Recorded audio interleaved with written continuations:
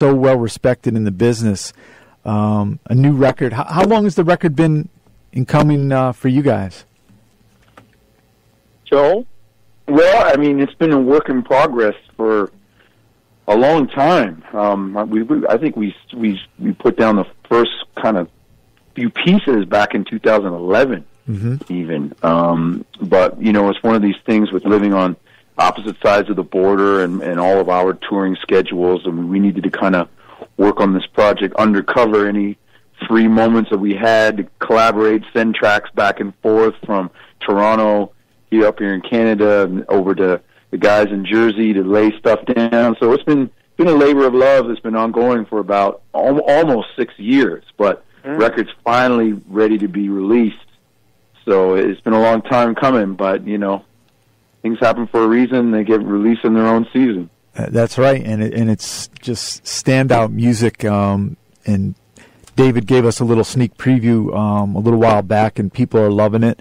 The Chops Horns, we should mention. I mean, both all these three musicians have played with greats, and you know, Chops have played with P-Funk, Alicia Keys, and just go to chopshorns.com and do the research, and you'll just be blown away by all they've accomplished. And Joel has won several Juno awards, right? Yeah, well, I mean, almost won. Okay. I mean, nominated 4 times. A lot of people, Junos are the Canadian equivalent to the Grammys, of course, for people that don't know. Yeah, I've been lucky enough to do that, and I've had a gospel group that's been very successful internationally for the last 10 years called Newworldson. Right. And blessed enough to have had Chops Horns play with us for the last 3 years and record on some of our records and travel with us internationally. That's how we became such close friends. Yeah, Joel Parisien with us, Soul Joel, and Darryl Dixon and David Watson, who have worked together for how many years is it going on, Darryl and David? Oh man, we used to say 20 plus, but I think we're saying 30 plus now. Right? Yes. Actually, since 1978. Well, I met Dave in '84 in '74. But you know, when I started the horn section in '78, then we started working on the horn section. So it's been since 1978. Do the math. I'm kind of slow. Right. Now, go ahead. Yeah, we were back in college, and you know, like Darryl mentioned, I had heard him play when I was a senior in high school at a concert at Jersey City State College at the time. And when I heard him play, I said, man, I got to meet this guy. And once we met, I decided, you know, I wanted to go to Jersey City State, too, so I could kind of collaborate and get some stuff going. And Darryl and I put a horn section together for Savoy Records back then, doing gospel stuff. And he was also put another horn section together in Philadelphia, doing the Philly scene. Okay. Doing independent work out there. And Darryl had the idea. He said, Dave, well, if we, you know, get rid of some of the guys, the college guys that we're using, and you and I go to Philly and combine with the trumpet player Marvin Daniels and trombone Melvin L., and we all combine the work. They'll give you the pop funk work, you give them the gospel work. And went to one rehearsal. Darryl wrote an arrangement, threw it on the stand, and we played it. It sounded like one horn. So we were like, okay, here we go. So that was kind of the beginning of it. You can hear us on the Savoy record tip. And then, as you know, we became the in-house horn section for Sugar Hill Gang, and we were recording everybody on their label. And Soul Joel was a little tight back then. So yeah, it's funny. I grew up on all those records, Grandmaster Flash and the Furious Five, and Sequence, and you know, and Sugar Hill Gang, and it's like to build this friendship so many years later is surreal for me because, and then all the other artists that sampled all those records too. You know, it's crazy, like how many times I've heard those horn licks, and to be able to be in the studio with these guys and have them cook up some new stuff on stuff that I'm singing on and producing. It's a wonderful thing. It all comes full circle. Yeah, just so tremendous collaboration, and we're so glad that you guys have put it together. You initially met in Europe, right? No. Well, more or less. We got to know each other in Europe. I mean, that was it. We met very quickly in Canada, but we really got to know each other in Europe. We were touring with Leroy Emanuel, is the guitar player and singer from the Fabulous Counts, right? Mm-hmm. So all the funk heads know about Jan Jan is like one of the most popular jazz funk recordings of all time as far as instrumental cuts goes. And Leroy's still going. I mean, he's 70-plus years old now, and he was kind of the nucleus. Has a new project called LMT Connection. Well, it's not that new. It's almost 30 years old. But so we were traveling with Leroy and his group, and that's when we really got to know each other. And even from that, and that was back in 2005. Right. And back then we were like, okay, you know what? One day we're going to finally put a project together that puts you guys center stage, because there's so few horn sections operating in the 21st century that have the kind of cachet and history that Dave and Darryl have. And and I think it's a new day, and it's time for the next generation to kind of get hip to that. You know, and I have to tip my hat to Joel, because, you know, working in the U.S., there are a lot of people we were working for that kind of took what we did for granted, and you know, we were happy to play on people's records. Mm-hmm. You know, as far as not really stepping out as solo art, as a solo act, I should say. You know, we were happy being session guys and flying under the radar. You know, we made a living at doing it, and we loved the studio. And Joe was like, well, when you guys going to put something out, you know? And this project, Joel originally wanted to call it Chops Horn. And when we started getting into the project a little deeper, and we noticed all the tunes that Joel was writing and all the singing he was doing, I mean, Darryl came up with the bulk of the horn parts, and, you know, I threw my little 2 cents in there. But as the project developed, it was like, well, you want to give us DAP. Guess what? We want to give you the DAP. Right. We got to find a way of working this whole thing out. And that's where the name Chops and Soul came from. And obviously, it kind of has a little food content, you know, kind of a vibe about it. So, you know, that's why we were talking about Give Me the Grease, and we have a song on there about chicken and...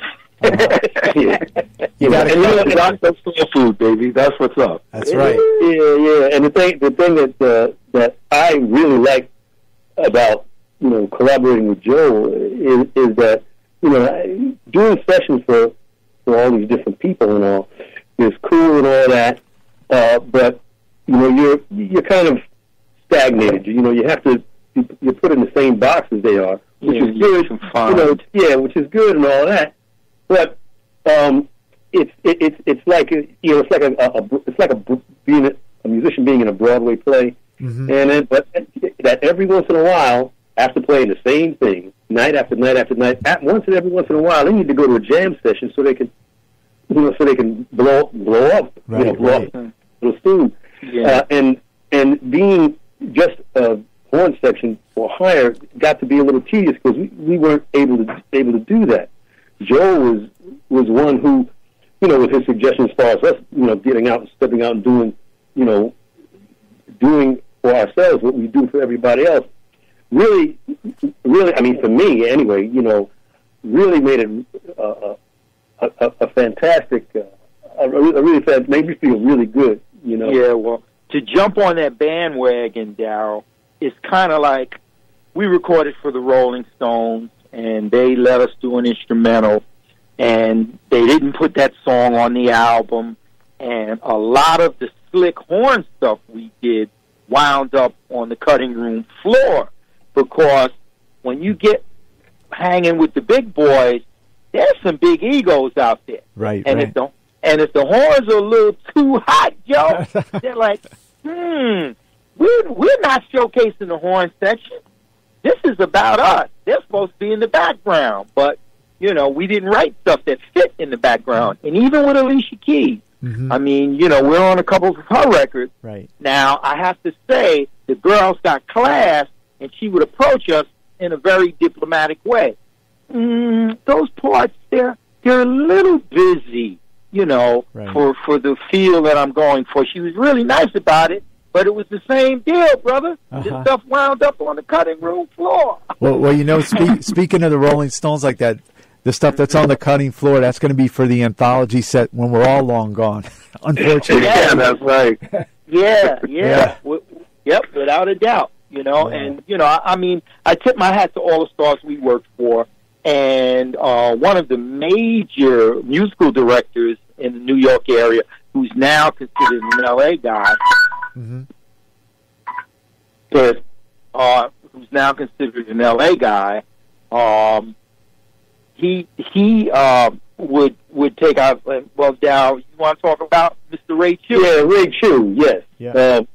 He was really instrumental in us working for a lot of the artists that we've worked with, and him and his second keyboard player at the time, Bobby Douglas, really helped to elevate us to not elevate us, but I'll say get us in the ears of a lot of people, And they were very instrumental with us playing behind the major artists. So when you go to the Chops website and you see Chaka Khan and Al Jarreau and all of these, the Temptations, Stevie Wonder, Chick Corea, when you see all these names, you're like, how do these guys get to play with all of them? And it was all because we were in Ray Chu's band. Right. You know how they say, how do you get to Carnegie Hall? Practice, practice, practice. Right. There is another way. Know the musical director. That's right, and be on good terms, yeah. Now, the funny thing Ray would do is he liked us to write horn parts on records that weren't on the record. He wanted us to write stuff on the record, but he also kind of respected our creativity. But what Ray would do is he'd hear some of the real slick chop stuff, and he'd say, well, guys, can you save that for your record? When you guys record a record, you could put that on there, and the whole rhythm section, guys would laugh. That was a going joke. All that chops, when they'd hear horn parts, they look at each other like, he's not going to go for that. And 9 times out of 10, they were right. He'd say, no, guys, save that for your record. So when we met Joel was like, guys, you do what you do. I'm just going to sit back and enjoy. Yeah. And like I said, working with Joel is a pleasure because,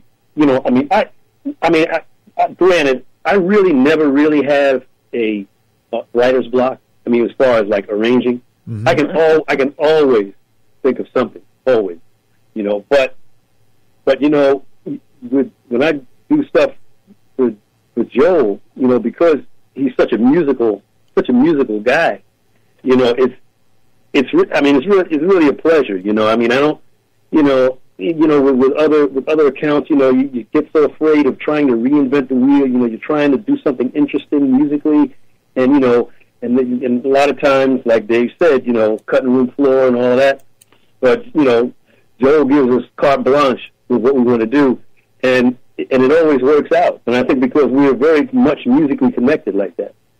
Yeah, we got to get into some of the new music because we want our listeners to hear what you guys have created on the new record, Chops and Soul. Joel Parisien with us, Darryl Dixon and David Watson from Chops Horns, Chops and Soul. This is called Gimme the Grease. You can go to chopshorns.com. And Joel, how about your website? Yeah, it's just Chops and Soul, Chops N, the letter N, soul.com. Okay. And you can find out what we're all about right there. Yeah. That's the best site, yeah. Yeah, and there's also another site called www.thesoulstandard.com. SOUL standard. Okay. Thesoulstandard.com. All right, people can go there and get the record right now. Yeah. All right. Yeah, February 9th is our official release. All right, this is Chops and Soul. Give me the grease. All right, there they are. We've got we got Chops Horns and Soul Joel Parisien right now, and outstanding track from the new record, and the title track of the record is Give me the grease. Give me the grease. We heard it right there. And, I first want to say hello to a few people out there. First, a mutual friend of ours from Boston, Miss Barbara Thomas at Berklee College of Music. We love Barbara, and she loves the chops, horns, and chops and soul. Mm-hmm. Yep. And one thing, I was talking to Barbara yesterday, and one thing she said that the chops, horns are so respected in the industry on how to do things right. I think that's why you guys are called in to do all these award shows, possibly, right? Yeah, and I still think it all ties into Ray Chu, being the MD. Mm-hmm. When you like Darryl said, getting to Carnegie Hall. When you have a musical director that respects you and gives you a good portion of work. But those award shows, it's a double-edged sword. Okay. Because people see you on TV and they automatically think you're rich. How long does it take for those checks to roll into your mailbox? Couple of weeks, 30 days at the most. Uh-huh. Usually within 30 days. There are some little residuals. I mean, we did a Levi Jeans commercial for Alicia, and you can barely hear the horns, but we were in there, and every couple months we get little residual checks. Mm-hmm. But sometimes it scares people away. They're like, "Oh man, I saw those guys on TV. I don't want to call them." But there's a person that lives in Connecticut out there by you. That's right. That had a dream that she was at an Alicia Keys concert, and she said, "Man, that horn section is hidden. I'd sure love to use them on my record." And when she woke up, she went to the internet and found us. True story. Yeah, that's right. She's Mia Fanali, who's a great lady and powerful voice, and been on our show several times. And yeah, she just as you said it, she says, "I'm going to find out who they are." She contacted you, and tell us about working on her record.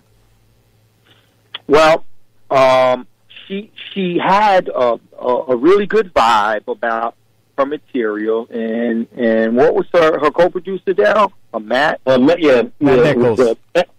Right, Matt Nichols, exactly. Yeah. Yep. The two of them had stirred up something really nice as far as rhythmically and vocally, and Matt was the gentleman that got in touch with me. I think he called Darryl, and Darryl always sends them to me to kind of argue about the money, because he's too much of a nice guy. Dave is the one that books the sessions. Okay. Yep. We all have our jobs. That's right. Yep. Our jobs. So yep. So he called, and we worked out a few things, and then I gave him a couple options, and then a couple of days later he called me back and says, "We want the full Monty. We want all four horns on all of the songs." And the stuff was just crying out for horn, and we really got to sink our teeth into a really nice project. And Matt and Mia both came to the studio, and once we got a chance to see her spirit and check out her soul, she was just so pure through and through, and we just hit it off. It was like, you meet somebody right away and you want to bring them home to feed them. Right. And when we started working on the stuff, like, okay, when she gave me the rhythm tracks, and I started doing the horns and all, and we got in the studio, and I remember her saying when we did I forgot what the first song. Let me introduce myself. Well, anyway, point being that when she heard what we did, or when we started playing to the track, she was blown away, and she came out to the studio. She said, "Seriously? Because she didn't believe that's what that's what we were going to do. And I told her, I said, when we do a session for like an indie artist, we don't do peanut butter and jelly horn parts because they're an indie artist. You get the same horn parts, the same creativity that we would give Alicia Keys. Yeah, or anybody else. That's how we do. Well, they're just an indie artist. We can skate on it. Like that. We don't do that. We don't do that. We do not do that. And she really appreciates that. Well, we're going to get into a track that we just spoke of, the great artist from Connecticut, Mia Fanali, and this is called Funky Like Me, featuring Darryl, Dixon, and Dave Watson. Soul Joel Parisien is with us as well, the great keyboardist and vocalist, and we'll come back and speak one final time with Chops. All right, I got to apologize to the guys. We are back. Sorry about that. Hey, no worries. It's my first show. I'm just kidding. Yeah, we got the phone lines all set. My apologies. But, hey, listen, we've got Chops Horns and Soul Joel, Chops and Soul, Gimme the Grease, the new record, and Mia Fanali was playing in the background there. So you guys, of course, in full promotion mode for this great new record and looking to get out because we know you guys play real instruments and perform outstanding. What's planned in the near future? Well, a lot of things are on the go. I mean, of course, when you're releasing a record, we're kind of focused just right now on the promotion. We want people to hear it, but summer is around the corner. It might not feel that way right now, but before you know it, it's going to be high festival season, and so we've got a lot of things in the works that we're trying to get cooking because, I mean, we think that what we have to offer is very compatible with a lot of the major jazz festivals really around the world. And one of them, in fact, that we're really excited about is in Niagara Falls, there's a huge jazz festival that we're going to be one of the headliners at. So we're going to be just getting our live game just tightened up and ready for that for the summer. And we're really excited about it. And I mean, also, this project has kind of been undercover for so long, and it's like we just love the fact that we get to talk about all the guests that were involved playing on the record. I mean, guys like Dennis Chambers, Earth's greatest drummers, Fred Wesley, who was James Brown's right-hand man for so many years at the JBs, the funkiest trombone player in the world, and then, of course, it was really sad when Bernie Worrell left us last year, of course, when the great funk keyboardist that any keyboard player like myself has stolen half of his stuff from Bernie. And one of the only, I should mention, two-time Rock and Roll Hall of Fame inductees. He was inducted with Parliament-Funkadelic, and he was also inducted with Talking Heads. A lot of people don't know that. So when we lost Bernie, it was such a shame, and to know that our record is actually one of Bernie's last recording, gives a record this extra weight. And to be very honest, we kind of delayed the release. Yeah. We wanted to be respectful of that. We would never wanted anybody to think that we would capitalize on his passing as some kind of media footnote. You know what I mean? So we had a long time pass, just to be sensitive about that. But now that enough time has passed, I mean, we're excited about it because I think people are looking for those kinds of little Bernie fans are looking for those little tidbits and know that there is these phantom recordings out there, from the vault that are getting released. So, it's a really exciting time, and to know that all these well-recorded, well-known players kind of gave us their stamp of approval by wanting to be a part of it it's really exciting and something we love to share with everybody. Yeah. And there's also Tony Monaco. Yeah, of course. I can't forget Tony Monaco. And the trumpet solo you heard on Give Me the Grease was Freddie Hendrix, who has out a nice jazz record called The Jersey Cat. Okay. And he also did the last Alicia Keys tour with me in 2008. And I just wanted to give Freddie Hendrix a shout-out. Great trumpet player. He's all over the scene in New York.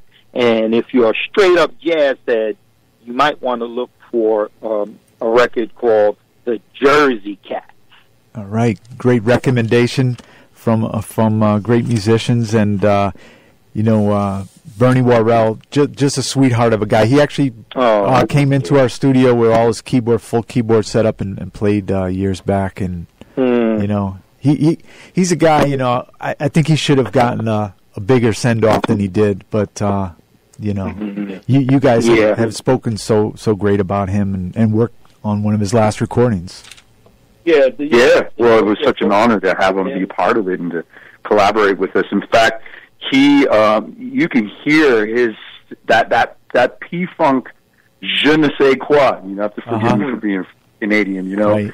That sound is all over our cut, Old School. I mean, it's one of the songs that we recorded with Bernie, co-wrote with Bernie, and when you can hear him all over that track. I mean, when I play for my friends who are P-Funk fans, you know, they just start laughing right away because you realize that kind of intangible thing that makes a George Clinton recording sound like a George Clinton recording, really so much of that is Bernie.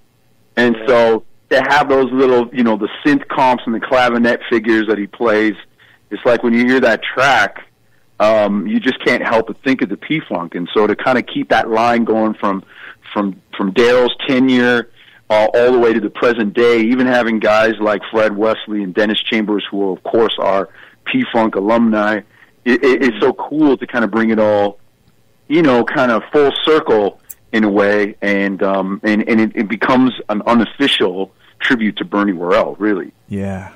And I got to tell you, Joe, in our mind, it's all about the music. Right. You know, forget the gimmicks, forget all of the samples. You know, we're just some old school cats that trying to keep it real. Right. It's still passionate about what you've been doing all these years. Yeah. Without a doubt. Yeah. And time for our listeners to go back in the record crates and look at those liner notes for the names of all the records that you guys played on. Yeah, you can find Chops Horns. And Joe brought it to my attention that we did get some credit on one of Sugar Hill Gang songs, right? Sugar Hill Records were notorious for leaving you guys off the credit. Yeah, I know I have those albums. But on Grandmaster Flash and the Furious Five on The Message, you guys are actually credited on the reverse of the sleeve of the vinyl when they list musicians. So, like, you know, along with Doug Wimbish, who went on to be the bass player from, of course. So some of the musicians sometimes got credited in the kind of the Sugar Hill, you know, the high times of the golden age of the Sugar Hill Records label. But I got that record at home, and there it says, Horns Section, Chops Horns. Okay. So give you at least one shout-out. It was just an oversight from the Robinsons, right? Yeah, that's all. Okay, yeah, you can say that, Joseph. Right. Well, we got to thank Chops and Soul. And if you just tuned in and saying you missed out, we're going to have it on our own website at upperroomwithjoekelly.com by week's end. And got to thank longtime friends Darryl Dixon, David Watson of Chops Horns, and their great collaborator, Soul Joel Parisien from Toronto, and great scene up there, Toronto and New Jersey getting together, making it funky. It's music that we need, you know? Yeah. Well, thank you, sir. It means a lot. Yeah, Chops and Soul, and thank you, Bernie Worrell, for gracing this track. We're going to go with Old School, and go to the websites, chopsandsoul.com, Chops Horns, and joelparisian.com too, right? Yep, that's right. Yep. Find all of them. And we put it on our Facebook page, the great promo teaser, and that's the way a lot of bands can get. That's the way to do it, to promote this record and project. So thanks, guys. Thank you. My pleasure, Joe. Thanks for having us. We love Connecticut. That's right. And we love Chops and Soul. And get that record. Give me the grease.